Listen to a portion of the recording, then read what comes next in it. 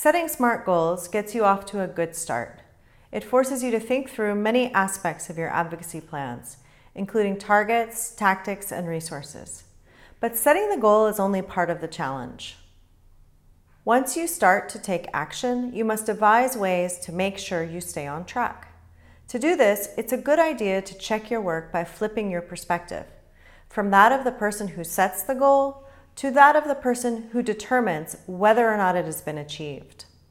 Determining whether you've reached your aims is commonly referred to as monitoring and evaluation, or M&E.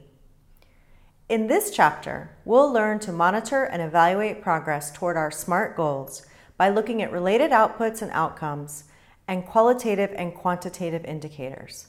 But first, let's look at what these 4 words mean in a bit more detail.